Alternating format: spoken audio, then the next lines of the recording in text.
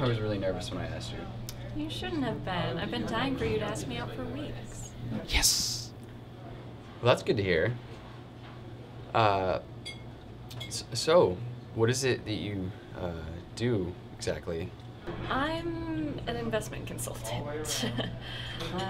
But I don't really want to talk about work. I've been at my job all day, you know. I just sometimes feel like I'm not in the right career. But it was really my parents who kind of pushed me into it. They said I was so good with advice and money and that I should share it or something. Just kind of insulting, because I can do so much more than that. And I really want to. You know, Mark? Mark? Mark, are you listening? What? Oh, yeah. No, I get it. It's, tough living under your parents' thumb.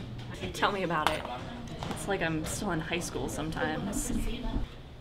Yeah, I get it. But enough about me. Why don't you tell me more about yourself? Any hobbies, strange habits? What? No, I'm just an average guy. Nothing you can tell me about yourself? How am I gonna get around this? Why don't you tell me something about yourself? I just did. That's strange. They didn't give me a fork. That's weird. Mark, What? are you okay? Yeah, what do you mean? I just get the feeling that you don't want to be here. Aren't you having fun? No, yeah, I did. Of course. Then why don't we go back to your place? No, we can't go back to my place. Why not? We just can't. Something's wrong, Mark. I know it. No, nothing's wrong. You can't. You don't want to come back to my place. I'm totally into you, Julia. I am. I'm just distracted because you wouldn't understand. I guess not. Well, have a great night alone, and thanks for dinner.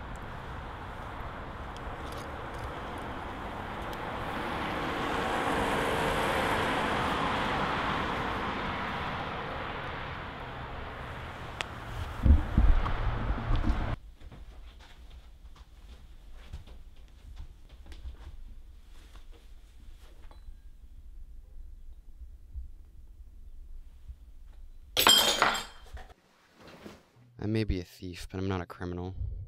I'm just like everyone else. It sort of just happened one day. There was no defining moment where I knew I had a problem. All of a sudden, I just felt I needed things. Anything. And for what? I really don't know. I wish I could tell you that myself. Sometimes, I don't even realize what I'm doing. It sneaks up on me.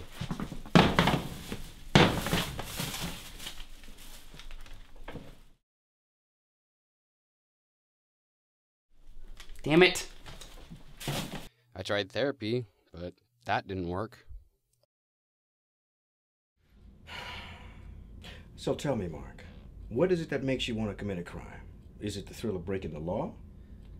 No, it's not that.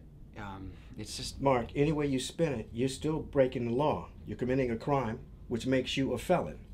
A felon? I understand what I'm doing. I get it. I try to stop, and I know it's bad, but I can't. All I see here, Mark, is a lack of self-control and civic responsibility. I can't help you with your problems unless you accept what you truly are. How about this? Let's try looking into the cause of the problem. We can revisit the moral standing at a later time. Now, have you been feeling depressed lately? No. Trouble sleeping? No. Suicidal thoughts? No. Violent urges? No. Did you have siblings or family members who shoplifted? No. Did your parents ever steal your toys from you?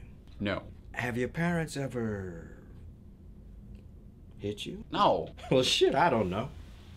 I think we're done here. Yeah.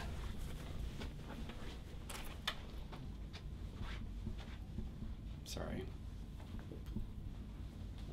I can't stand how it ruins certain social situations, but yet I amaze myself sometimes with what I can get away with. Yeah, man. Anytime. Anytime. Seriously. Yeah, totally. Seriously. No, this was great. See you. Hit me up later, man. I'll see Guess you later. we'll- This is a great party. Okay, thank you. Yeah, bye. See you, man. All right.